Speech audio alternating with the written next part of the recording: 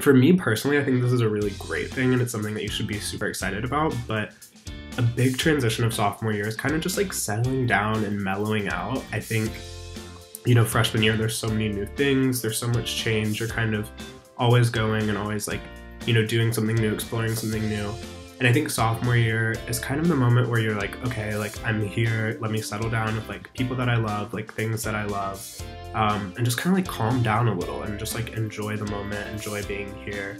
But kind of on the other side of that, there's, still like so much room to explore your sophomore year, socially, academically. It's just kind of like slowing down and just like enjoying Duke.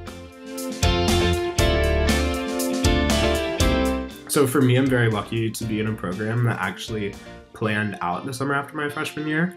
So it's actually paired to work with a local nonprofit in Durham. Although like kind of on paper, that doesn't sound like the most glamorous thing, especially when you have people in your class who are going, to work for huge companies in huge cities.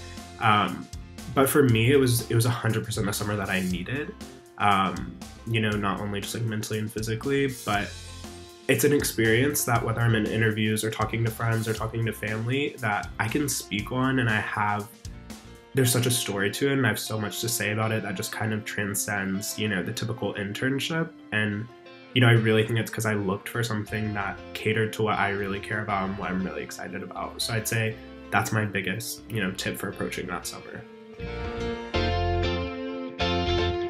I think this is a lesson that pretty much every Duke student will tell you. But I think we all say it for a reason, and I really learned this year to not overcommit and overextend myself.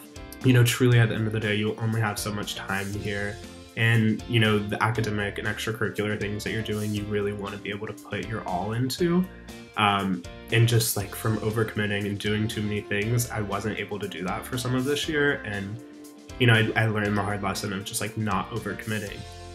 So I think just kind of like focusing on what you really care about so that you have time to kind of give your all to them, give your all to school, give your all to like your friends and your family. Just really be careful about how many things you're tacking onto your schedule, because I've just found that putting too many things on your schedule is just the worst.